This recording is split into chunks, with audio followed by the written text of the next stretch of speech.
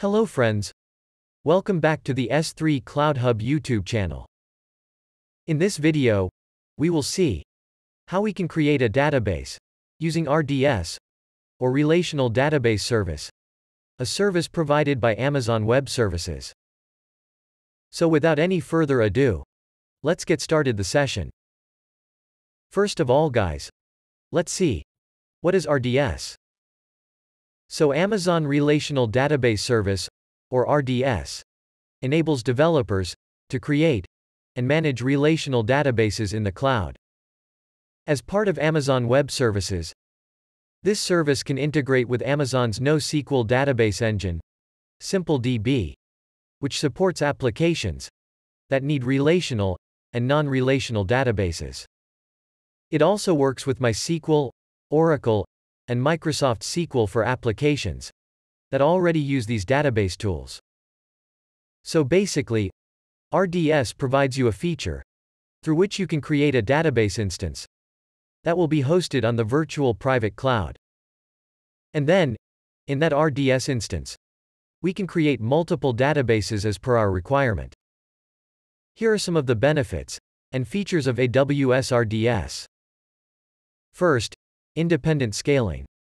Then, ease of implementation, process automation, security, reliability and availability, cost.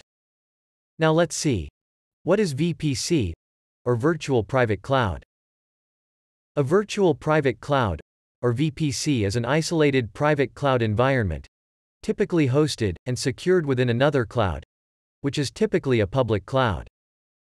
Companies use VPC environments to test and run applications, create and maintain databases, host and operate websites, and for other operations that typically use private clouds. So guys, now let's create and connect PostgreSQL database with AWS RDS. So as you can see, this is my AWS Management Console.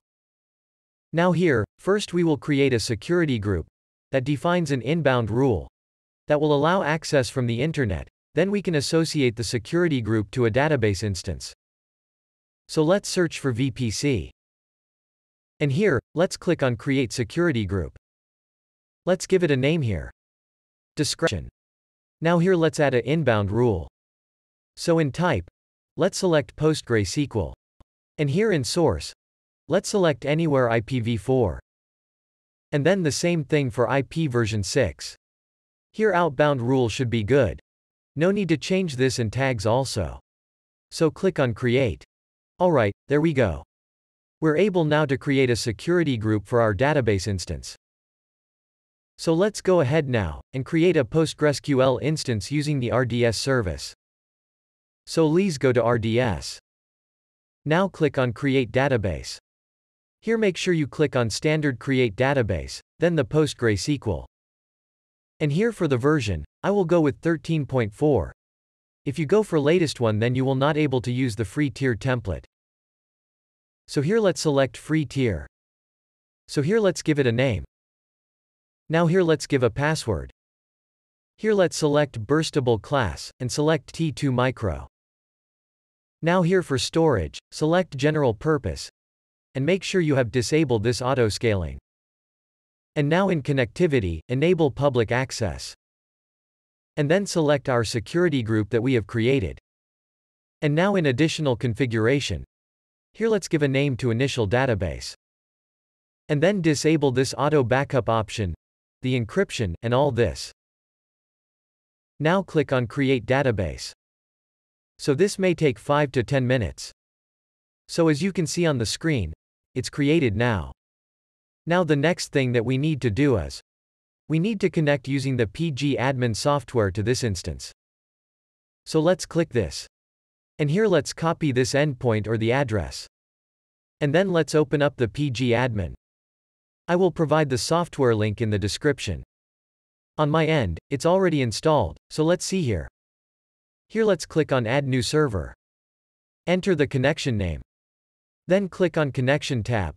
And this is where we put in the endpoint address that we copied. Here, make sure the port is 5432. Enter the username and password that you created.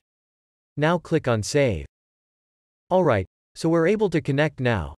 And let's see if we're able to see the sample DB database here. It's successfully loaded.